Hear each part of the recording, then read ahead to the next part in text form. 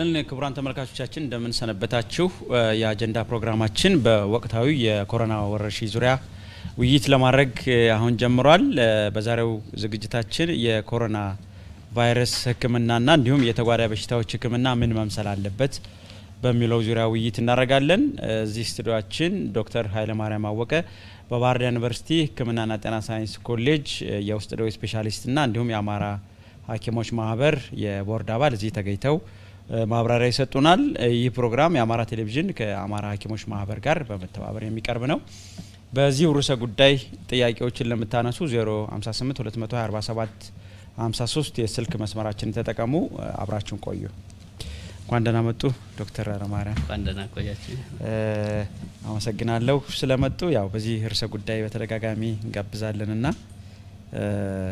በዚህ ስለሚገኙልን ደግሜ ላመሰግነው ተወዳለሁ ዶክተር እንግዲህ ፕሮግራማችን ለመጀመሪያ ያክል አሁን ምናያቸው የኮሮና ቫይረስ ተጠቂ ታማሚዎች ቁጥር የሚያሳየን ነገር አለ ምን ያሳየናል ከሚለው ምን ጀምር ተወሰነ በተከታታይ ይወጡ ነበሩ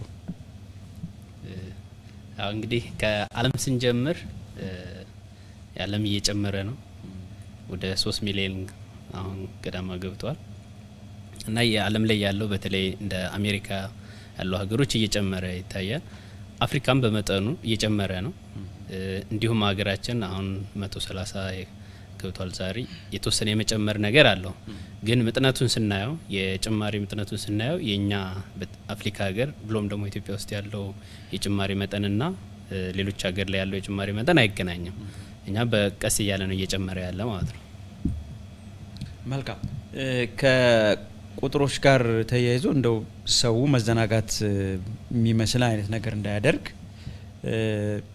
እነዚህ ቀደም ሲሉ ይሰጡ የነበሩት የጥንቃቄ ሁኔታዎች እንዴት ነው መቀጠል ያለባቸው ሚላውን ነገር ትንሽ ጥሩ እንግዲህ የሚያሳየን ቁጥሩ እየጨመረ መሄዱ እንዳለ ሊኖር እንደሚችልና አሁንም በስፋት ሊመጣ እንደሚችል ነው የሚያሳየን መቼ ይቆማል የሚለውን ስለማናውቀው ያሉት ጥንቃቄዎች መቀጠል አለባቸው ታሪክንም ወደ ኋላ ዞር ብለን ማየት ይተበቅብናል ለምሳሌ የሄዳር በሽታ የሚባለው ወይም ደግሞ በእንግሊዘኛው ስፓኒሽ ፍሉ የሚባለው በ1918 በፍረንጆች አቆጣጠር ወደ ግንቦት አካባቢ ጀምሮ ብዙ ሰዎችን ከ50 እስከ 100 ሚሊዮን ሰዎችን ህይወት የቀጠፈው ነው ወደኛ የገባው ግን በሄዳር ነው የሄዳር በሽታ የተባለበት ከመስከረም በኋላ ስለነበረ ነውና እንደዚህ አይነት አጋጣሚዎች አሉ እንግዲህ ባለሙያዎች እንደሚመክሩት ቢያንስ ለአንድ አመት ለሁለት አመት ይያሉ ይናገራሉና ይህን ጥንቃቄ መከተል አለብን መጠንቀቅ አለብን አካላዊ ርቀት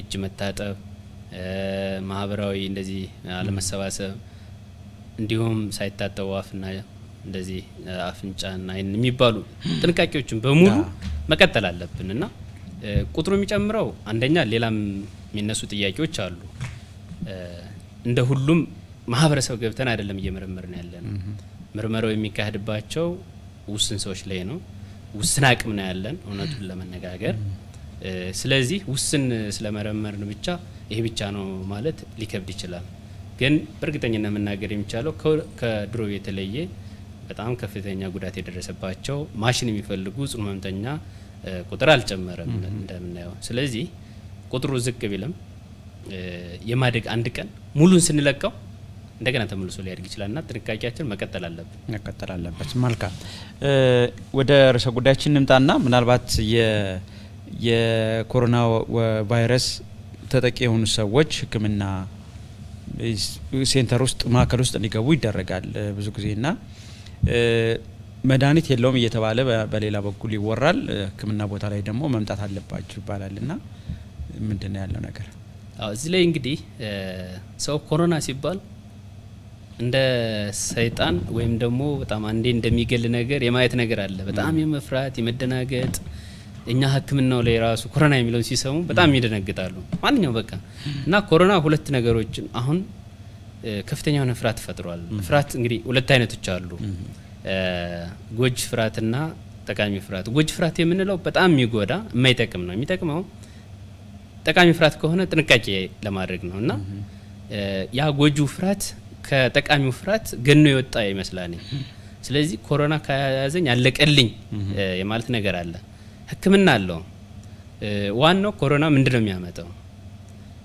ኮሮና የሚገለው በምን መንገድ ነው የሚለው ማወቅ ነው ኮሮና የሚገለው በዋነኝነት ኦክሲጅን ማጠር አየር በማፈን ልክ ከዚህ በፊት እንደምናውቀው የሳምባ ምች እንደሚያመጣው ችግር ነው የሚያመጣው ስለዚህ ያን በተለይ የኦክሲጅን አየር እጥረትን በማከም ሌሎች ድጋፎች የሚደረጉ አሉ የስለንቦና ድጋፍ አለ የምግብ ድጋፍ አለ ሌሎች ደግሞ በጣም ውጤታማ ናቸው ለመቶበት መናገር ባንችልም እንኳን ጥሩ ውጤት የሚያሳዩ መድኃኒቶች አሉኛ ጋር ሊገኙ ይችላሉ ስለዚህ እነሱን በማድረግ ዋናውን በሽታ መከላከል ማከም ይቻላል የማይቻለው ወይም ደግሞ የራሱ መድኃኒት የለውም የምንለው ራሱ ቫይረሱን ቀጥታ የሚገል ነው እንጂ ጉንፋንም ይዞን ቆይቶ ሳይጎዳን በራሱ ጊዜ ይጠፋል ቫይረሱም የሚያመጣውን የጎንዮሽ ጉዳቱን ማከም ከቻል ህክምና አለው ብለ ማውራት በቀላሉ እንችላለና በዚህ ምክንያት ብዙዎች ከፍተኛ የሆነ የስነልቦና ጫና ውስጥ ይገቡና ያለን ብዙ በዚህ ምክንያት ጉንፋን ቢዛቸው እንኳን ሪፖርት ማድረግም ወይም ወደ ህክምና የመምጣት ሰው ይፈራል እና ቤቱ የመቆየታ እንደናጋጠሚዎች እናያለን ስለዚህ ይሄ መወገድ አለበት ጠቃሚ ፍራት መፈጠር አለበት እንጠነቀቃለን ስንጠነቀቅ ደግሞ መከላከል እንችላለን ብዙ በሽታዎችን ነው የምንጠነቀቀው በዚህ ጥንቃቄ ብዙ በሽታዎችን ነው የምንከላከለው መልካም እንግዲህ የተጓዳኝ በሽታዎች ያለባቸው ሰዎች ሲነሳ ይሰማል በተደጋጋሚና ምንድናቸው እነዛ ታማሚዎች ምን ላይ የተኮረ በሽታ ላይ ያላቸው ናቸው ለምንስ ይጠቃሉ እነሱ የሚለውን እናንሳ አሁን ባለው መሰረት ያሉትን ታካሚዎች ወደ ሁለት መክፈል ይቻላል በኮሮና ምክንያት የታመሙና የሚመጡ በኮሮና ውጭ ያሉ ታማሚዎች እና በአብዛኛው ቦታ ጠቦን የሰው አጥሮን ስናገለግል ይኖር ነው ኮሮና ያልሆነው በሽታ ነው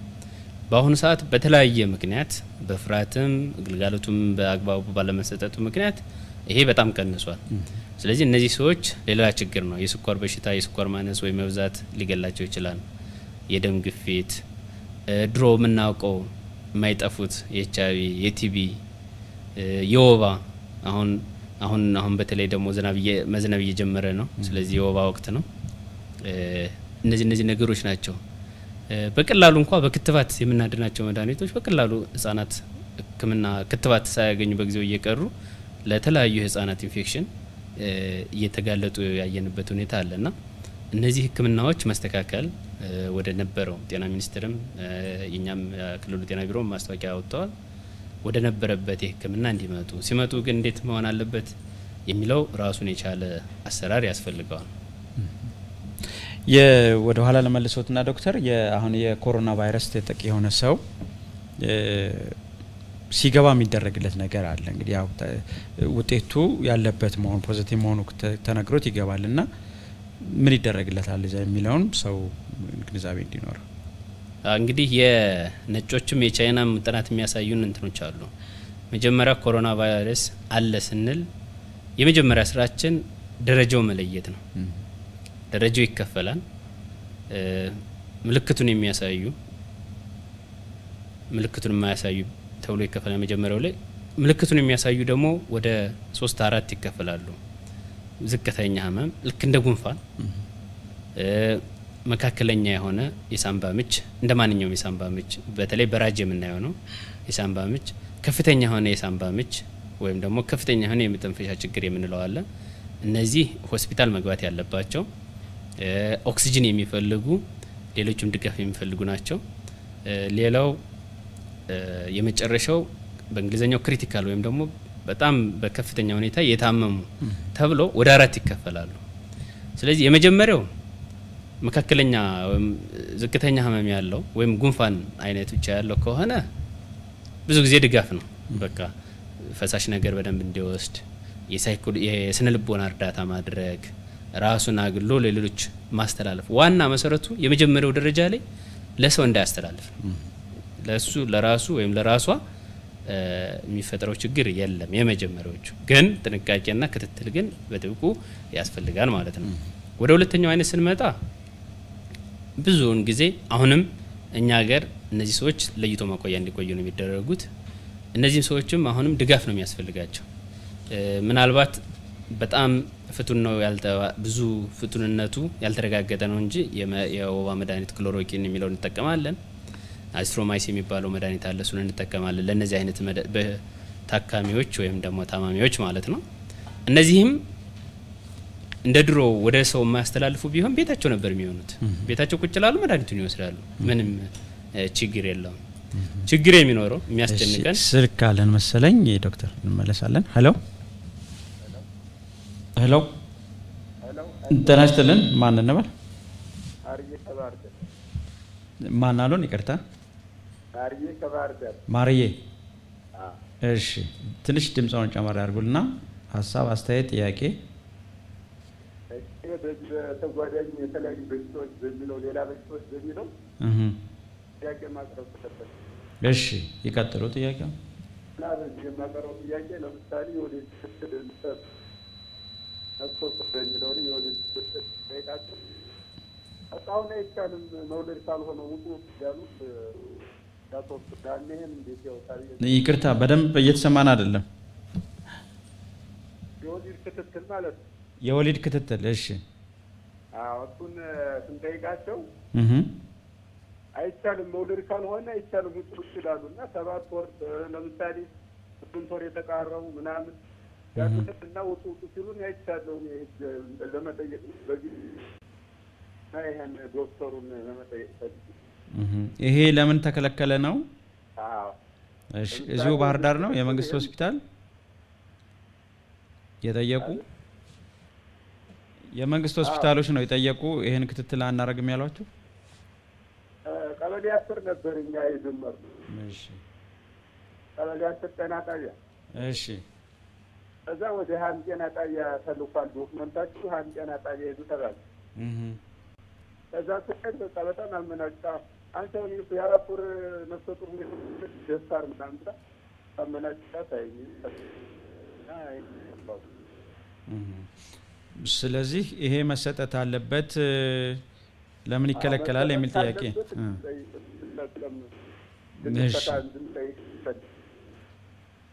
እሺ ሀሳብ ይሰጡበታል ዶክተር ይከታተሉ። እሺ ወደ ጀመረው እንመለስ ዶክተር። እሺ ምን ህክምና ይሰጣል የሚለው ላይ ሲገባ በአራት ከፍለናቸዋል። ስለዚህ ሁለቱን በዛ መንገድ ማየት እንችላለን። ሶስተኛው ላይ በእንግሊዘኛው ሲቪር ዲዚዝ የምንለው ነው፣ ሲቪር ኒሞኒያ። በአማርኛው ደግሞ ከፍተኛ የሆነ የሳምባ ምች ወይም ደግሞ የመተንፈሻ ችግር የምንለው ነው። ይህ አይነት ሲሆን የግድ ሆስፒታል መግባት አለበት። ሆስፒታል ገብቶ በተለይ የአየር መተንፈሻ ችግር ነው ያለው፣ ኦክሲጅን ያስፈልገዋል። ዋና ርብርቡም ከኦክሲጅን ህክምናው ጋር ነው የሚሆነው። ከሱ ቀጥሎ አንቲባዮቲክስ የተለመዱት ለሳምባ ምች የምንሰጣቸው ለዚህኛውም እንሰጣለን። ምክንያቱም አብሮ ባክቴሪያ የመኖር እድሉም ከፍተኛ ነው። ለዛ አብሮ አንቲባዮቲክስ ይሰጣን በመርፌ የሚሰጠው። ሌሎች ግን ድጋፍ የሚደረጉት የስነልቦና እርዳታውም የምግብ እርዳታውም እነዚህም የግሉኮስ ወይም ደግሞ ሌሎች ፈሳሾች በመርፌ የሚሰጡት እነዚህ አብረው ይቀጥላሉ ማለት ነው። ያው አሁን ላይ ባለን የናሽናል መመሪያ መሰረት ለሁሉም እነዚህ ሰዎችና ወደ ታች ወደ ከፍተኛ ደረጃ የደረሱ ሰዎች ክሎሮኪን ለሁሉም እንዲሰጥ ይመከራል ማለት ነው። ያው አዲስ ስለሆነ ጥናት ላይ ነው በሽታው ማለት ነው። የመጨረሻው ከፍተኛ ክሪቲካል የምንለው ከፍተኛ የሆነ የመተንፈሻ ችግር የሚባለው ደግሞ እነሱ ልክ ድሮ ከፍተኛ የሆነ የሳምባ ምች የምንለው ነው። እነሱ መጀመሪያውን ጽኑ ህመማን ክፍል ነው መግባት ያለባቸው። ኦክሲጅን ያስፈልጋቸዋል። ዋነኛው ህክምናቸው ኦክሲጅን ነው። እሱን ኦክሲጅን በመተንፈሻ ማሽን ላይ መሳሪያ ያለ መካኒካል ቬንቲሌተር የሚባል በሱ እርዳታ እንዲደረግላቸው ነው የሚመከረው። ስለዚህ ዋናው እዚህ ላይ ነው፣ ኦክሲጅን ህክምናው ላይ ነው። ሌሎቹ አንቲባዮቲክስ እና ለሌሎች የጠራናቸው ህክምናዎች ይቀጥላሉ። ስለዚህ ቫይረሱም ሆነ አልሆነም ዋናው የሚያመጣው ችግር ሳምባን ነው የሚጎዳ። ሳምባን ሲጎዳ ደግሞ ለሳምባ የሚሆኑ ህክምናዎች ለኮቪድ-19 ይሆናሉ ማለት ነውና በዚህ ምክንያት ነው ዓለምም ላይ እየተሰራበት ያለ እኛም ጋር በጣም ከፍተኛ ለደረሱት በተለይ አዲስ አበባ አንዳንድ ሰዎች አንድ ነው ምናምን አለ አሁን ለነሱ ድጋፍ የሚደረገው በዚህ መንገድ ነው። ቅድም ስለ ተጓዳኝ በሽታዎች አንስተን ነበርና እነዚህ ሰዎች የበለጠ ጥንቃቄ እንዲያደርጉ ይመከራል። ምን ስለሆነ ነው እነሱ ላይ ትኩረት ሊደረግ የሚገባው? በተለይ አሁን እንግዲህ የውጭን ነው የምንወስደው አሁንም። እሺ ጥያቄ እንቀበል። ይቅርታ ዶክተር። ሄሎ ሄሎ፣ ጤና ይስጥልኝ። ማንን በል እንተዋወቅ? እሺ አቶ ሼቱ ከየት ነው? ከወልዳ። እሺ ይቀጥሉ። ሀሳብ፣ አስተያየት፣ ጥያቄ። ያው የኮሮና ቫይረስ ተጓዳኝ በሽታዎች የሚለው ማለት ነው የመውጡ አሎ፣ ይቀጥሉ። የሰማን ነው ያደመጥን። እሺ እኔ እንኳን ወጥቶስም ጤና ጠባቂ ያላችሁ ነገር ግን ይቅርታ አቶ ሼቱ ስልኩ ትንሽ ይቆራረጣል። አይቆራረጥ? እሺ አሁን እስኪ ያዋሩ ማለት ተጓዳኝ ነው ማለት ነው። እሺ አሁን ብዙ ጊዜ ሆስፒታል ወይም ጤና ጣቢያ ላይ ሄዶ ሰው ለመታከም የተለያዩ እንትኖች አሉት። ፍራቻ አንደኛ ብንሄድ ኮሮና ቫይረስ እንባለን ወይም ደግሞ ሌላ እንባለን ብሎ የማሰብ፣ ሁለተኛ ብንሄድም የተሻለ ሕክምና እናገኝም ብሎ የማሰብ ሁኔታዎች አሉ። ስለዚህ ምንድነው ለሐኪሞች የተሻለ ጥንቃቄ በሐኪሞች ዙሪያ ጥንቃቄ ስለማድረግ ስለማይችሉም ስለሌላቸው የጥንቃቄ ማድረጋዎች ከቫይረሱ ጋር የተያያዘ ስለዚህ አንፈራጭ ስላለ በደንብ አንታከም ብሎ የማሰብ ሁኔታ ስላለ ህብረተሰቡን በምን አይነት መልኩ ግንዛቤ ማስጨበጥ ይቻላል? ስለዚህ ህብረተሰቡ በዚህ ላይ ግንዛቤ እንዲይዝ ምን ማድረግ ይቻላል የሚል ጥያቄ ለመጠየቅ ነው። አመሰግናለሁ። እሺ እናመሰግናለን። ምላሽ ሰጡበታል ዶክተር። ይከታተሉ። ተጓዳኝ ህመሞች ላይ ነበር ዶክተር። አሁን እንግዲህ እነሱ በጥንቃቄ ማድረግ አለባቸው የሚባለው አሁን እንግዲህ መረጃውን የምናገኘው ከቻይናና ከሌሎች ሀገር ነው። በተለይ የስኳር በሽታና የደም ግፊት ያለባቸው በሽታዎች ታካሚዎች ከመጀመሪያው በዚህ በሽታ የመጠቃት የመያዝ እድላቸው ከፍተኛ ነው። ከተያዙም በኋላ ወደ ከፍተኛው ደረጃ የመድረስና የህይወት የማጣት እንትናቸው ከፍ ያለ ነው። ይሄ እንግዲህ ከነጮች ያገኘ ነው፣ ከቻይና ያገኘ ነው፣ ያየነው መረጃ ነው። ወደኛም ሲመጣ ያ ሊከሰት ይችላል፣ ተመሳሳይ ነው ብለን እናስባለን። ሌሎች በሽታዎች አሉ፣ የካንሰር፣ የሳምባ ችግር፣ የቆየ እንዳስም ያለ፣ የእንኩላሊት ችግር፣ የጉበት ችግር። እነዚህ ሰዎች መጀመሪያውም ጤናቸው ትንሽ በመጎዳት ላይ ያለ ወይም ደግሞ የተጎዳ ሊሆን ስለሚችል ሌላ ተጨማሪ ችግር ሲጨመርበት ላይቋቋሙት ይችላሉ። በዚህ ምክንያት እነዚህ አይነት ታካሚዎች ራሳቸውን መጠንቀቅ አለባቸው። ከዚህ በተጨማሪ እድሜ ነው። አሁን እንዳየነው ከ60 አመት በላይ ያለው ብዙ እየተጠቃ ያለ፣ በተለይ መጀመሪያዎች አካባቢ ስናይ የጣሊያንም ስናይ ከ60 አመት በላይ ያለው ነው በብዛት ሲሞት የነበሩት ማለት ነው። ወደ አሜሪካ ስንሄድ ትንሽ ቀየር የማድረግ ባህሪውን ነገር አለው። ወጣት የመጠቃት እድል እድሜውንም ስናየው አማካኝ እድሜው ዝቅ ያለ ነው። ሌላው ቦታ ላይ አሁን የሚወጡ መረጃዎችን ስናያቸው ማለት ነው። ግን እንደ መጀመሪያ እንደሆነ ያዝ ነው እድሜ ከ60 አመት በላይ ከሆነ እንግዲህ በኢትዮጵያ ወደ 3% ይሆናሉ ተብሎ ነው የሚታሰበው። እነዚህ ሰዎች 3 ሚሊዮን አካባቢ አረጋውያን ከ60 አመት እና ዛ በላይ ይኖራሉ ተብሎ ይታሰባል። ወደ ነጮች ስንሄድ ግን አብዛኛው እድሜያቸው ከፍ ያለ ነው፣ የእድሜውን ፒራሚድ ስናይ ማለት ነው። ስለዚህ በእነዚህ ምክንያቶች መጀመሪያው ችግር ያለባቸው ወይም ደግሞ ታካሚ የሆኑ ሰዎች ከፍተኛ ጥንቃቄ ማድረግ አለባቸው ተብሎ ይመከራል። እነሱ የተለየ ነገር ማድረግ ያለባቸው አሁን እንግዲህ አገልግሎቱም የነዚህ የተጓዳኝ ህመሞች በሽታዎች ለሚደረገው አገልግሎት ተቋርጧል። ቀደም ሲል እንደተጠቀሱልን አድማጮች ምን አይነት ነገር ነው ማድረግ ያለባቸው እነሱ ለየት ለማድረግ? እንግዲህ ከሱ ከመረሳችን በፊት ግን ከአሜሪካ ትምህርት መውሰድ ያለብን ነገር አለ። አሜሪካ ምንድነው ተለያዩ መምራኖቻችንም አሉ፣ ፓርትነሮችም አሉ እዛና እናወራለን። ወጣት የሆኑ ፓርቲ አዘጋጅተው ጭፈራ ቢች ምናምን ሄዱበትም አጋጣሚ ነበር እንዳትወጡ ተብሎና እኛ ወጣት ነን ምንም አልሆነም ጤነኛ ነን አላጨሰም ምንም የለብኝም የሚል ፍልስፍና ጀምረው ነበር ግን ጨርሻ ላይ ግን እነሱ ሁሉ ነው እየተጠቁ የመጡት ስለዚህ እዚህ ላይ ቅድሚያ መጠንቀቅ ማድረግ ያለው ማንኛውም ሰው ጥንቃቄ ማድረግ አለበት ማንኛውም ሰው እሱ ነው እሱን ካልኩ በኋላ ግን እነዚህ ተጓዳኝ ሌላ የቆየ ችግር ያለባቸው ሰዎች ህክምናቸው አንዴ ስልክ ነቀበል ሄሎ ሄሎ ጤና ይስጥልን ማን ነው ጤና ይስጥልን እንተዋወቅ ሞገስ ይባላል ከጎንደር እሺ አቶ ሞገስ ይቀጥሉ ጥያቄ አሳ እሺ አስተያየት ስለመስጠት ነበር እሺ ይቻላል እሺ ዶክተር የሚሰጡት ሐሳብ ጥሩ ነገር ነው ወቅታዊ ሁኔታው ጋር እሺ ሁለት ነገሮችን ለመጠየቅ ነበር አንደኛ አሁን ያለው ወቅታዊ ነገር ትኩረት መሰጠት እንዳለበት አምናለሁ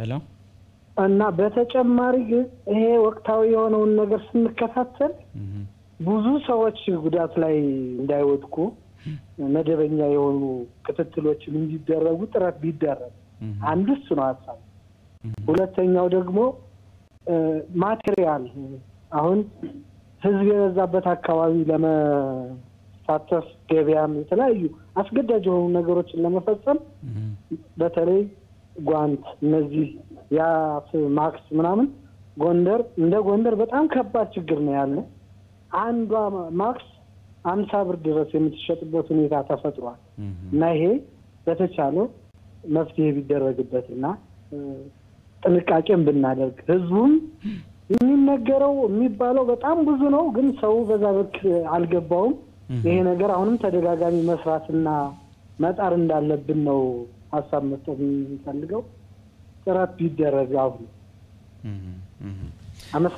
እናመሰግናለን ግንዛቤው የለም ብለው ያስባሉ ወይስ ሰው አለመተግበር ነው ችግሩ አቶ ሞገስ አለመተግበር ነው ግንዛቤው ሰው ሚዲያው ሁሉም የሚናገረው ይሄ ነው ግን ግንዛቤው ያለ ተግባራዊ ሲደረግ አታየው መልካም እሺ አስገዳጅ ህግም ወጥቷል እናመሰግናለን አቶ ሞገስ ሐሳቡን ተቀብለናል ያው አስቸኳይ ጊዜ አዋጁ የደነገጋቸው ህጎች አሉ እነሱን ተግባራዊ በማድረግ ነው እንግዲህ ወደ ኋላ ሊመጣ የሚችለው ነገር ወደ ጀመረን ነው ማለት ዶክተር እሺ በሌሎች ሀገሮች ተሞክሮ ያየን ነበር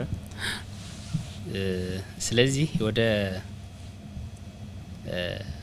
እነዚህ ሰዎች ጥንቃቄ ማድረግ አለባቸው ብለን ነው ያው ማንኛውም ሰው ማድረግ አለበት ግን እነዚህ ደግሞ በተለየ ሁኔታ ጥንቃቄ ማድረግ አለባቸው የምንለው የተለየ ላይሆን ይችላል ግን ሌሎች ሰዎች ላይ መዘናጋት እናያለን አሁን እነዚህ ሲወጡ በተቻለ መጠን ህዝብ የበዛበት አካባቢ እንዳይወጡ ነው የሚመከረው በተቻለ መጠን ካልተቻለ ደግሞ ቢያንስ የፊት መሸፈኛ ጭንብል እንዲያደርጉ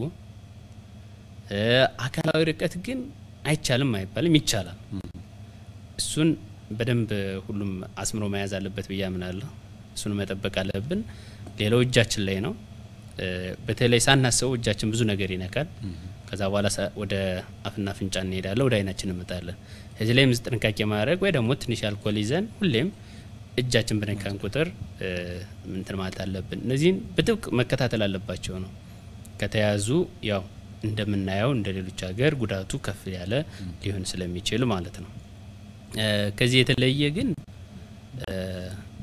በጣም መፍራት የለባቸው አንደኛው ፍራት ራሱ ሌላ በሽታ ነው የመከላከል አቅማችን ያወርደዋል ለሌላ ችግር እንጋለጣለንና በጣም ከፍተኛ የሆነ መፍራት የለባቸው መጠቀቅ ግን አለባቸው ምናልባት ከወላዶች ክትትል ጋር ያነሱት ነበሩ አቶ ማርዬ ባህር ዳር ከተማ ላይ ያሉ አገልግሎቱ ለወላድ ብቻ በሚል ድምርሶ ማስተዋወታል ዶክተር ለነሱስ በተለየ ነገር የሚያስፈልጋቸው ነገር ይኖር ይሆን እንግዲህ መሰረታዊ የጤና ግብዓት የምንላቸው አሉ የህክምና መሰረታዊ የጤና ህክምና የምንላቸው ህክምናዎች አሉ ዓለም ከዚህ በፊት ሲጨነቅበት ወይም ደግሞ በተለይ እንደ አፍሪካ ሀገር እንደ ኢትዮጵያ ሲጨነቅበት የነበረው የእናቶችና የልጆች ጤና ነው። ይሄን አሁን ማለት በህሊናችንና በወሬያችን የመርሳት ነገር አለ። በስራችን ግን ምን ጊዜ መረሳት የለበትም። ጥሩ ውጤት የታየበት ነው። የእናቶች ሞት በጣም የቀነሰበት ነው። የልጆችም እንደዚሁ ውጤታማ ሆነንበታም ተብሎ የሚወራበት ነው ይሄ። ስለዚህ ይህን ለማስቀጠል ይሄ አገልግሎት ሁሌም መቀጠል አለበት። ይህን አገልግሎት ስንቀጥል መጀመሪያ ላይ ብዙ ችግሮች ተፈጥረዋል። መደናገጥ ምናምን ስለነበረ አቅሙም መቋቋም አንችልም በሚል የተወሰደ እርምጃ ነበሩ። በዛ ምክንያት ሁሉም ተጠቃሚ ነው ብለን እናምናለን። ስርጭቱ እንዲዘገይም መሆኑ አንዱ እሱ ስለሆነ ከዛ ውጭ ግን እነዚህ ህክምናዎች መቀጠል አለባቸው። ሲቀጥሉ እነሱ ወረፋ ሲጠብቁ ሌላ የተያዘ ሰው ቢያገኙስ ቢያዙስ እንደዚህ የሚባሉ ነገሮች አሉ። እሱን ሌላ ስርዓት መዘርጋት አለበት። ጤና ቢሮም እያሰበበት ነው። ጤና ጥበቃዎችም ግን ማሰብ ብቻ ሳይሆን ቀጥታ በአፋጣኝ መግባት አለባቸው። ለምሳሌ ከቻይና የምንማረው ነገር አለ። ከጣሊያን የምንማረው ነገር አለ። ቻይና አቅምም ስላላት በሁለት ቀን ሆስፒታል ገነባች። የኮቪድ ያላቸውን ሰዎች ለየች። ጣሊያን ደግሞ ሁሉንም ኮቪድም ያልሆነም አንድ ላይ ተቀላቀለ። የሞት መጠን ከፍ አለ። መቆጣጠር አቃታቸው። መጀመሪያ ያወጡት መረጃስ ይሄን ነው የሚያሳየው። ስለዚህ እኛ ከሁለቱ መማር አለብን። ለምሳሌ ሙቀትና ሳል ያለውን ሰው አንድ ክሊኒክ ብቻ እንዲሄድ ወይ አንድ ሆስፒታል ብቻ እንዲሄድ እሱ ሌላ ሰርቪስ እንዳይሰጥ ማድረግ የሚቻልበት መንገድ መቀየስ አለብን። እንደኛ እንደ ሀገራችን ኢኮኖሚ ማለት ነው። የቻልነውን ማድረግ አለብን። ሳንችል አልቻልንም ነውና እንደዚህ አይነት ነገሮችን በማድረግ አንዴ እንቀበል። እሺ ዶክተር ሄሎ እሺ ስልክ መስመሩ ተቋርጧል። መለየት አንደኛው ነገር ስለዚህ አንደኛ ራሳችን ጥሩ ስሜት ካልተሰማን አንውጣ ቤት። ምክንያቱም ማሰብ አለብን ለሌሎች ሰዎች ማለት ነው። እሱ ነው። ሁለተኛው ደግሞ ስርዓቱን የጤና ስርዓቱን መታየት አለበት፣ መቀየር አለበት። እስካሁን ያለው የጤና አመራር ስርዓት አያስኬደንም በዚህ ጊዜ። ስለዚህ መቀየር አለበት። አገልግሎቱ ግን መቋረጥ የለበትም፣ መሰጠት አለበት ነው። አሁን ብዙ ሆስፒታሎች በደብዳቤም በእንትንም እየተገለጸላቸው ራሳቸውን በዚህ መንገድ ለማዘጋጀት እየሞከሩ ነው። አሁንም መፍጠን አለበት ነው። ይሄ አስቸኳይ ነው። ሁሉም እንትኖች ስራዎች መሰራት ያለባቸው በአስቸኳይ ነው። እንደዛ በማድረግ የወሊድም የህፃናትም ክትባት ሌሎች ተጓዳኝ የዚህ በፊት የነበሩ ህክምናዎች መቀጠል አለባቸው። ይሄን ነው። በተቻለ መጠን ደግሞ እንደው ሁላችንም ወደ ህክምና ስንሄድ እንደዚህ የፊት መሸፈኛ ጭንብል ብናደርግ ካገኘን እና አግባብ ያለው አጠቃቀም ከተከተል ቢያንስ እኔ ለሌላ ሰው አላስተላልፍም፣ ያም ሰው ደግሞ ከለበሰ ወደ እኔ አያስተላልፍም። ስለዚህ ሁላችንም ደህና ሆነን ጥያቄ እንቀበል አንዴ። እሺ ሄሎ ጤና ይስጥልን። ማን እንበል? ጤና ይስጥልኝ። እንድሪስ እባላለሁ ከደሴ። ምህረት እንድሪስ እባላለሁ። እሺ ይቀጥሉ። ሀሳብ፣ አስተያየት፣ ጥያቄ። እንድሪስ እባላለሁ ከደሴ ነው ናቸው። እሺ ቴሌቪዥኑ ይዘጋ ወይም ራቅ ብለው። ለዶክተር የማቀርበው ጥያቄ ምን መሰለህ? እሺ ራቅ ለማለት ሞክራለሁ እና መጀመሪያ ላይ ይሄ በሽታ እንደተፈጠረ ከ26 እስከ 27 ዲግሪ ሴንቲግሬድ ባለው ሰው ላይ ላይፈጠር ይችላል የሚል ነገር ነበርና የሙቀት መጠን ከምን ድረስ ነው?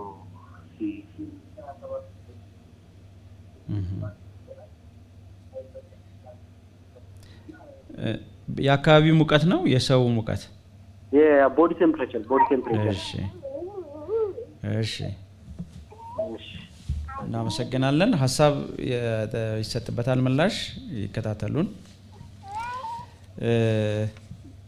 መልካም። እነዚህ ምናልባት ከነፍሰ ጡር እናቶች ላይ አሁን የመንግስት መስሪያ ቤቶችም ሲቪል ሰርቪስ እንዳወጣው የደረሱ ነፍሰ ጡር እናቶች ባይመጡ ይመከራል። ህዝብ መስሪያ ቤት ላይ እንደዚህ እየተባለ ይነገራልና ምናልባት ልዩ ትኩረት ያስፈልጋቸዋል። እነሱ ምን ያህል ነገር ነው የሚለው እንግዲህ በሳይንሱ ከበሽታው ጋር ስንወስድ ልዩ ብለን እነሱን አደጋ ላይ የሚጥል ነገር የለውም። ግን መያዝ ያለበት ሲጀመር ነፍሰ ጡር ሲሆኑ የራሳቸው የመከላከል አቅም ዝቅ ይላል። አንደኛው ይሄ ነው። ሌላው ደግሞ እና ስትጎዳ ብዙ ነገር ይጎዳል።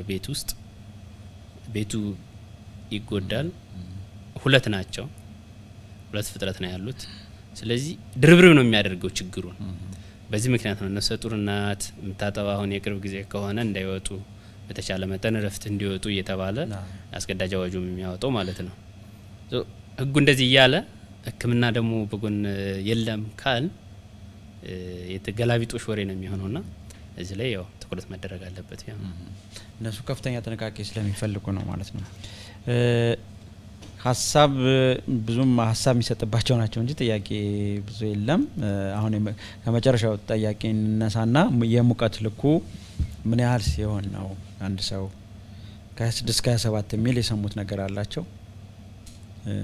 ምን ያህል ሲሆን ነው ትክክለኛ፣ ምን ያህል ሲሆን ነው ወደዚህ ሊያመራ ይችላል ተብሎ የሚታሰብ የሚል ጥያቄ ነው። እስካሁን ድረስ አንደኛ ቫይረሱም አዲስ ስለሆነ ይሄ የሙቀት መጠን ለቫይረሱ አይመችም ብሎ የሚደመድም ጥናት የለም። ግን አንዳንድ ጥናቶች እንደሚያሳዩት የአካባቢን ሙቀት 26 ዲግሪ ሴንቲግሬድ እና እዛ በላይ ሲሆን በቫይረስ የመጠቃት አቅሙ ዝቅ ይላል ተብሎ ይታሰባል፣ ወይም ደግሞ ቫይረሱ ላይኖር ይችላል ተብሎ ይታሰባል። ሌላው ከሌሎች ጉንፋን የተማርነው ትምህርት አለ።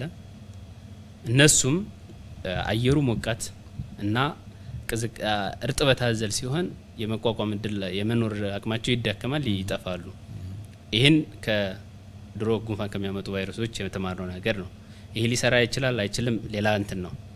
ወደ ሰውነት ሙቀት ስንመጣ ግን የሰውነት ሙቀት ኖርማል የምንለው ሲጀመር ከ36.5 እስከ 37.2 ነው። ከዚህ በታች ከሆነ ሌላ ችግር ነው። ከ36 በታች ከሆነ በተለይ ደግሞ ከ35 በታች ከሆነ የሰውነት ሙቀታችን ሌላ ትልቅ ችግር ነው። ከ37.2 በላይም ከሆነ ሌላ ችግር ነው። ስለዚህ የሰውነታችን ሙቀት 26 ዲግሪ ሴንቲግሬድ አይደርስም ማለት ነው። ከአካባቢ ሙቀት ጋር ስለተምታታ ይመስለኛል ያለው መረጃ።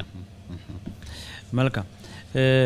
ሌላው አሁን ያው ደግመን ያነሳ ነው ጉዳይ ነው እርሳቸውም አቶ ሸቶ የነገሩንና ህብረተሰቡ ወደ ሆስፒታል የመሄድ ሁኔታው ቀንሷል። አንዳንዴ ሐኪሞቹም ራሳቸው ከራሳቸው ጥንቃቄም ይመስላል ባትመጡ ሚል ምክርም ስለሚመክሩ ህብረተሰቡም ለመሄድ ይፈራልና እዚህ ላይ የምትሉት ነገር ብለውናል። አንድ ሀሳብ እንቀበልና ሄሎ ጤና ይስጥልን። አብሬት ማን ነበር? ከየት ነው? ከደወሉ። እሺ አንዴ ዶክተር ጉዳይ መስጠት ታስርቱና ዘዲካ ወንተሮፍ የከፈትኩት ሄሎ ይሰማናል። ትንሽ ስልኩ ግን ይቆራረጣል። እርሶ ነው ሰ ኮኔክሽን ነው ገጠር ነው ያለው።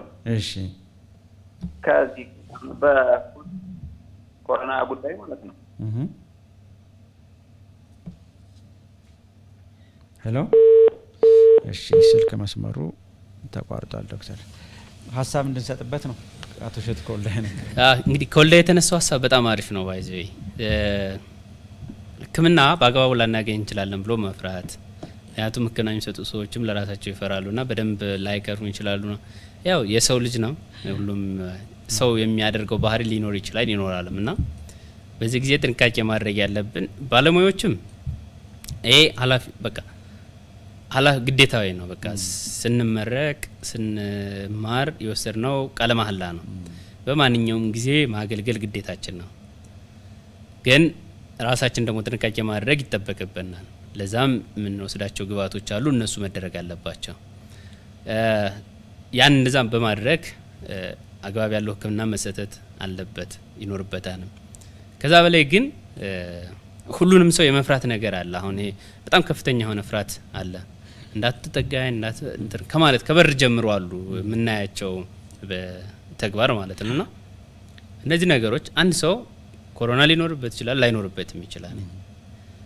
እሱን የራሳችን የጤና ስርዓት ዘርግተን ማየትና ማስተካከል እንጂ ህክምናው ላይ ምንም አይነት መጓደል ምንም አይነት መቀነስ መኖር የለበትም። ያን እየተባለ ሁላችንም እንትን ይያልን ነው።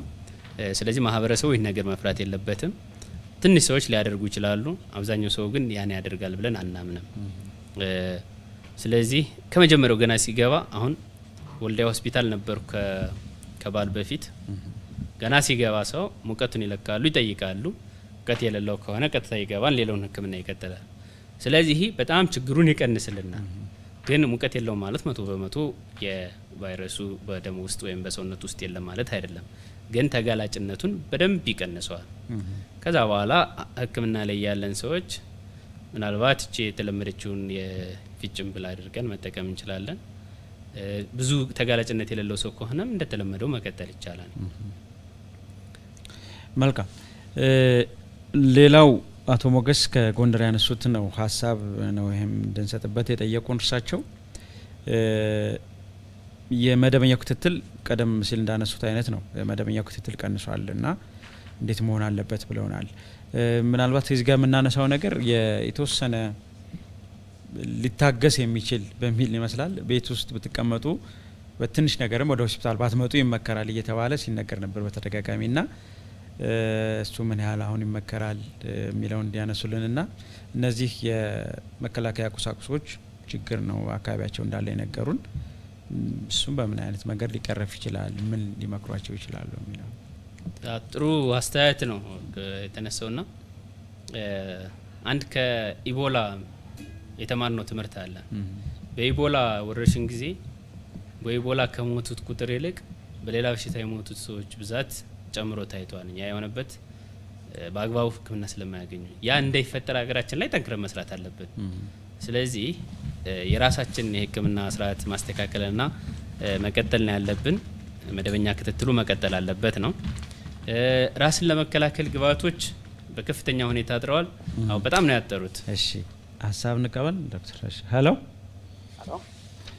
ሄሎ ጤና ይስጥልን ጤና ይስጥልን ማን እንበል ከየት ነው አለሙ ከጅጋ እሺ አቶ አለሙ እሺ እንደምን አላችሁ ሰላም ነው ጤና ይስጥልን ዛሬ መስገን አሁን በተነሳው ርዕሰ ጉዳይ ላይ ሐሳብ እና ጥያቄዎች ነበሩ እሺ አለ ይሰማናል ይቀጥሉ አቶ አለሙ እሺ አንደኛው ጥያቄ የሳኒታይዘር ጉዳይ ማለት አሁን የሚዘጋጁ ሳኒታይዘሮች አሉ አይደል የነሱ የመከላከል አቅማቸው ማለት አሁን ለምሳሌ አንድ ባለፈው ሐሳብ ሲሰጥ 80% ካልሆነ የአልኮል ኮንቴንቱ የመከላከል አቅሙ አይቻል እንትን ዝቅተኛ ነው የሚል ነገር አለ አለ ይሰማናል ቀጥሉ አንድ እሱ የትኛው ነው ትክክል የሚለው ነገር ነው ሁለተኛ ሲን በምን በሙከራ ታይቶ ነው ወይ ይሄ መከላከል አቅሙን በተመለከተ በተለይ አሁን እኔ የገዛው ለምሳሌ 70% የሚል አልኮል ኮንቴንት ያለው ከዛ አንፃር በአንድ ቀሳት የምን ነገሩን አግባብነት አልነበረው ከመጀመሪያው ምን ነገር ነበረበት የሚል ሐሳብ አለ ዶክተሩ እንዲመልስልኝ የሚፈልገው ነገር 80% የአልኮል መጠን ያለው ነው ወይስ 70% የሚመከላከል አቅም አለው ኮሮና በሚመለከት ሌሎችን እንደሚከላከል እናውቃለን እሺ ሻታራሙ ጥያቄ እሺ ሌላው አስተያየቴ ምንድነው የህብረተሰቡ መዘናጋት ከወጣዋጅ አንፃር አስፈጻሚዎች መራቱ በትክክል እየተገበሩትም ስላልሆነ ይሄ በጣም አሳሳቢ ነው ደግነቱ እስካሁን ያለው የስርጭት ሁኔታ ያን ያህል አይደለም የሚል ነው ሁለተኛ ነገር ደግሞ የኛ ሲያመጋገብ ሁኔታ ማለት የኢሚኒቲያችን ራርቶናል ወይ ያመጋገባችን ሁኔታ በተለይ እነዚህ አሁን የሚባሉ ነገሮች አሉ በተለምዶኛ ምን መገባቸው እንደነ ሽንኩርት እና ዝንጅብል እንዲህ የተባሉት ነገሮች በበሽታውን በመዋጋት ረገድ ኢሚኒቲያችን ከፍ አድርገውታል ማለት ይቻላል ወይ የሚል ጥያቄ አለኝ ሶስተኛው ጥያቄ ደግሞ በተለይ አሁን በእያንዳንዱ የህክምና እንትኖቹ ተቋማት ግባታቸው በጣም አነስተኛ ነው ማለት አሁን ችግር ቢፈጠር እንኳን እሱን ምን ቋቋምበት አቋም ላይ ያለን በያላስም እና ይሄን በማሟላት ረገድ መንግስት ምንድነው ያደረገ ያለው በርግጥ የመንግስት አካል አይደለም የፖለቲካው ዘርፍ አይደለም ይሄን በሚመለከት ምንድነው አድቫይስ ያደርጉት ያለ የሚል ሐሳብ አለው የመጨረሻው ጥያቄ የመጨረሻው ላይ ተቋረጠ ጥሩ ሐሳብ ነበር ያነሱት አቶ አለሙ የጀመርነው ጥያቄ ነበር የመከላከያ ቁሳቁሶች ጥረትን የሚመለከትና እዛ ላይ ሀሳብ እንዲሰጡበት ነው ዶክተር። እሱን ስናይ በተለይ መከላከያ ግባትን ስናይ አይደለም በማህበረሰቡ በጤና ተቋማትም ራሱ ከፍተኛ የሆነ ችግር አለ፣ ጥረት አለ። እሱን ያው ካለው ኢኮኖሚ እኛም ብቻ አይደለም ከኛም ብቻ አይደለም አሜሪካንም አይተናል፣ ሌሎችም በሀብታም ሀገሮች የሚባሉትን ችግሩ አለ። ግን ይሄን በምን መልኩ እንቅረፈው ነው? አንደኛ እነዚህ ነገሮች ግባት መፋጠን አለበት፣ መምጣት አለባቸው ነው። ከመጣ በኋላም ደግሞ ወደ ነጋዴዎች አካባቢ ትንሽ ያዝ ማድረግ ነገር አለ። ይሄን በቃ ሁላችንም ነው የምናልቀው፣ ሁላችንም ነው መኖር የምንችለው። ስለዚህ እንደው ለየት ያለ የተለመደውን አይነት ጥቅም ባይፈለግ አግባብ ያለው ያሻሻጥ እንትን ቢኖር ጥሩ ነው ያስባለሁ። ሌሎቹ ግን አካባቢ የሚሰሩ እንትኖችን ማበረታታት አለብን። ለምሳሌ ባህር ዳር ዩኒቨርሲቲ የሚሞክራቸው አሉ። የማስተላለፍ አቅመውን በደንብ ቼክ እያደረጉ ይሰሩታል። እቃ ጥረት ነው ያለው፣ የግባት ችግር ነው ባለው ማቴሪያል ግን መስራት ይችላሉ። ስለዚህ የራሳችን እንትን ማበረታታት አለብን። እንትኖች አሜሪካኖች በጣም ቢሆን እንትን በሉ ሻርፓቸው ቢሆን ሸፍኑ ተብሏል። በቃ መሸፈን ነው። ሁላችንም ከሸፈን ለሁላችንም አደጋው ይቀንስልናል። ችግሩ የሚሆነው አንዱ ሸፍኑ አንዱ ደና ሲሆን እና እሱ ማድረግ ነው። ሌላው ግን አስቸጋሪ ካልሆነ ለምን ወደ ህዝብ ለበዛበት እንሄዳለን? የባህሪ ለውጥ መምጣት አለበት። ይህ የባህሪ ለውጥ የሚባለው አሁን ቀደም ካየናቸው መከላከያ ጀምሮ በጋራ ተሰብስቦ መዋልን መሄድን እነዚህን የባህሪ ለውጦች ባለማድረግ የባህሪ ለውጥ ማምጣት አለብን።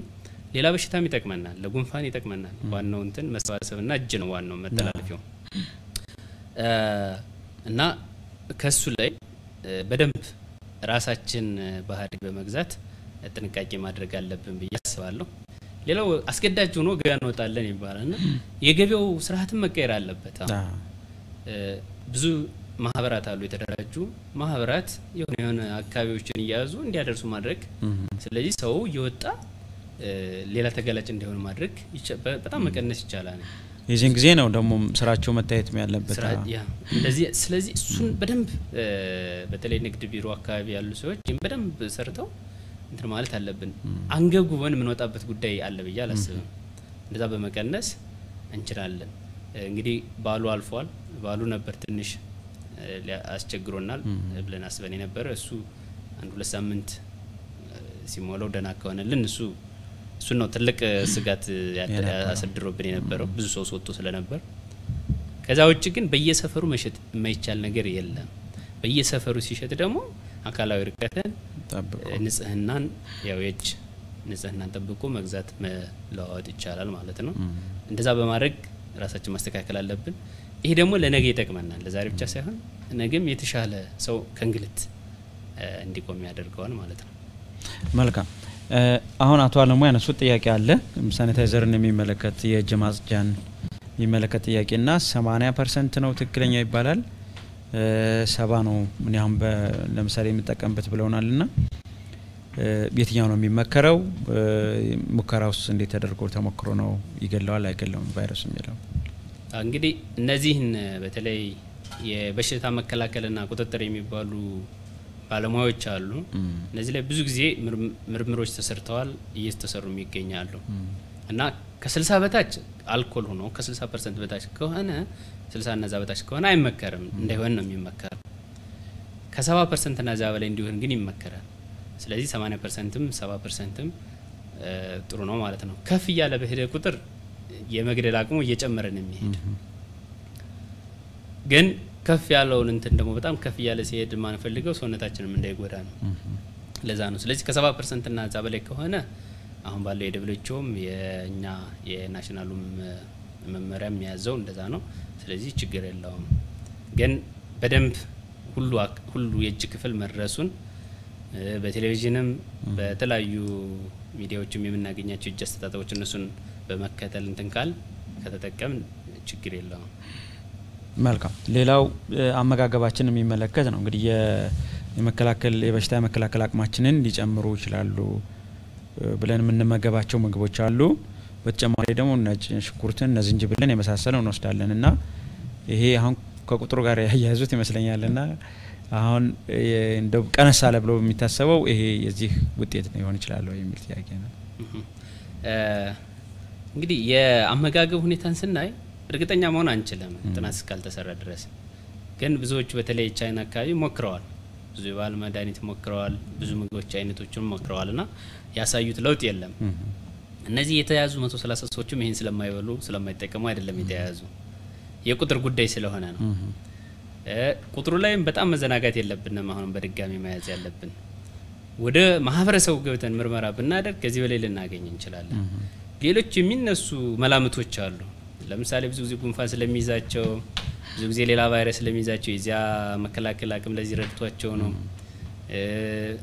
ብላ የሚኖሩበት አካባቢ ተራርቀው ስለሚኖሩ ነው አየር ንብረቱ ከፍ ያለ ነው የሚባሉ አሉ እነዚህ በሙሉ ለማዘናጋት ካልሆነ በስተቀር በትክክል የተረጋገጡ አይደለምና ዋናው አሁን ተመልሼ ማስተሰብ የምፈልገው ጥንቃቄ ነው ቢያንስ እንግዲህ ሳይንቲስቶች እንደሚሉት 1 አመት ይሄ ባህሪ መቀጠል አለበት ብሎ የሚታሰበው ስለዚህ ሁላችንም ጥንቃቄ አድርገን በየርንበት መንቀሳቀስ አለብን ማለት ነው መልካም በተለይ የገጠሩ ክፍል አካባቢ ላይ በርካታ ህዝብ ይኖራል ተብሎ ስለሚታሰብ እዛ ላይ ምን መሰራት አለበት ብሎ ያምናሉ ዶክተር ወደ ገጠሩ ከገባ ጉዳቱን ከፍተኛ ሊሆን ይችላል የገጠሩ ሰው ማን ብዙ ለመረጃ ይረቃል ብለን ስለምናስብ አናውቅም ጥናቱ ምን እንደሚል ግን ለዚህ ላይ ምንድነው መደረግ ያለበት ወደ ገጠሩ ክፍል እንግዲህ በኢትዮጵያ ስናይ ወደ 79% ይመስለኛል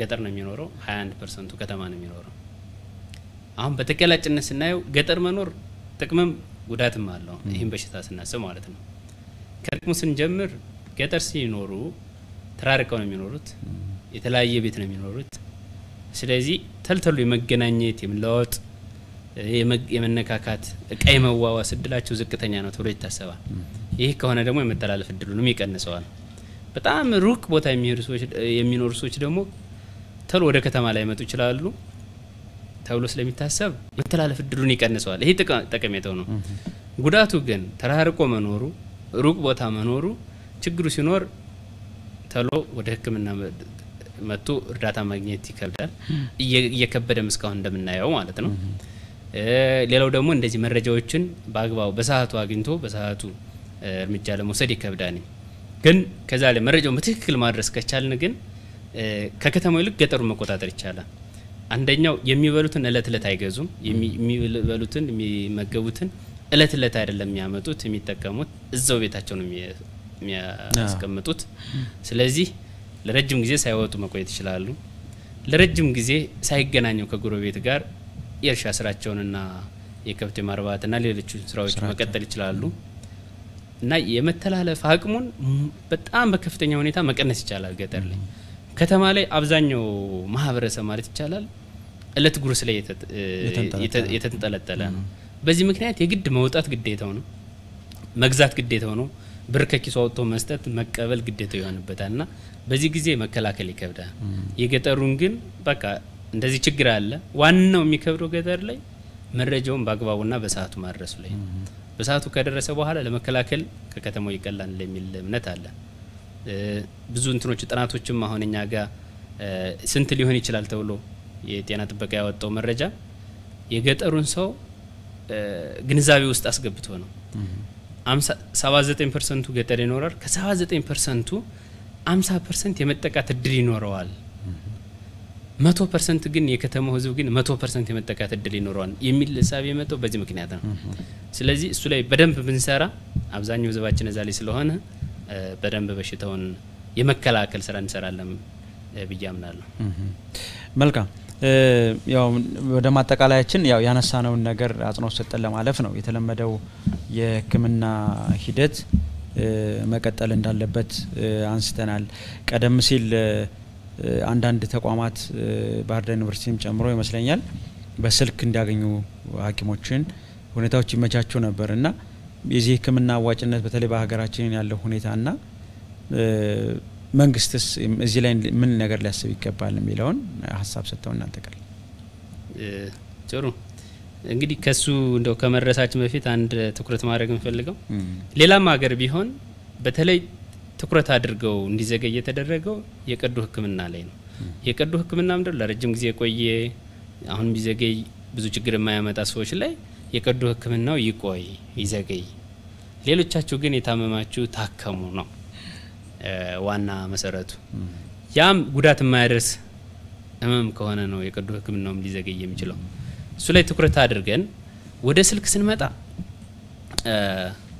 በእኛ ሀገር ከባድ ነው ደግሞ ማይቻል ማለት እንችላለን የት ሀገር ሄዶ የትኛው ምርመራ ላይ ነው ለምሳሌ በቀላሉ ብንወስድ ሞጣ ያለ ሰው የልብ ችግር ያለበት እውነተኛ እንትን ነው ይሄ በየወሩ የሄደ ደም መቅጠንና መወፈሩን የሚያስለካ ሰው አዲስ አበባ እንዴት ነው ሞጣ ላይ ቁጭ ብሎ ደውሎ ህክምናዬን እንዴት ላድርግ ስንት ላድርግ የሚለው መጀመሪያ ምርመራውን የት ሄዶ ነው የስኳር መለኪያ ቤቱ የሌለው ሰው በየጊዜው ጤና ጣቢያ እየሄደ ያስለካ ስኳር ቁጥሩን ያወቀ ህክምናው የሚያስተካክል ሰው በስልክ እንዴት ነው የሚያስተካክለው ለፈረንጆ ለነጮች ችግር የለውም አብዛኛው እንትናቸው የህክምና እቃዎች ቤታቸው ሊኖራቸው ይችላል ቤታቸው ይኖራል ዶክተር ይደውላሉ ወይም ደግሞ በኢንተርኔት ይቀርቡና ፊት ለፊት እንደዚህ ይሰማኛል አሁን ያለኝ ውጤት ይሄን ያሳያል ምን ላድርግ ይላል ይሄን አድርግ ይላል በቅርቡ ፋርማሲ ይኖራል በቅርቡ ላብራቶሪ ይኖራል ሂዶ ቀጥታ ሰርቶ መውጣት ይቻላል በኢንተርኔትም በስልክ ማዘዝ ይቻላል ከኛ ኢቭን ተማርን የምንል ሰዎችም የተሻለ እንትን አቅም አለን የምንል ሰዎችም ይሄን ነገር ማድረግ በጣም ይከብዳል ስለዚህ እኛ ሀገር እንደው ቢቸግር ነው በስልክ ክትትል አድርገናል ጀምረናል የሚባለው የስልክ የሚጠቅመው ለምሳሌ አዲስ አበባ ክትትል ያለው ሰው አዲስ አበባ መሄድ ባይችል ባህር ዳር የሚኖር ሰው ባህር ዳር ጥበብጊዮን ባህር ዳር ፈለገውት ይመጣል ያኔ ከመምጣቱ በፊት ደውሎ ዶክተር እንደዚህ ችግር ነበረብኝ አሁን ወስደው መድኃኒት እንደዚህ ነው አሁን ሊያልቅብኝ ነው ስለዚህ እሱ መጥቼ ምርመራ ማድረግ ይችላል ወይ አገልግሎት ማግኘት ይችላል ወይ አዎ መቼልምታ በዚህ ቀን ስለዚህ መጉላላት ይቀንሳል ወረፋ መጠበቅ ይቀንሳል እነዛን ሰዎች ይዘጋጁና ተሮ መዝግቦ ይሄ ቢቀጥልም ይመረጣል ወደፊትም ከዛ ውጭ ግን እቤት ሆኖ እንደዚህ ማድረግ በእኛ ሀገር እኔ ከተለያዩ ባለሙያዎችም ጋር እየተወያየን ነበር ይሄኛው ጭራሽ አይቻልም የሚል ድምዳሜ ነው ያለን በጣም አመሰግናለሁ ዶክተር ኃይለ ማርያም አወቀ በባህር ዳር ዩኒቨርሲቲ ሕክምናና ጤና ሳይንስ ኮሌጅ መምህርና እንዲሁም የውስጥ ደዌ ስፔሻሊስት ሐኪም እዚህ ተገኝተው ለሰጡን ማብራሪያ እጅግ በጣም አድርጌ አመሰግናለሁ ክቡራን ተመልካቾቻችን ፕሮግራማችን በዚሁ ነው የሚጠናቀቀው በሌላ ፕሮግራም እንገናኛለን መልካም ጊዜ ይሁንላችሁ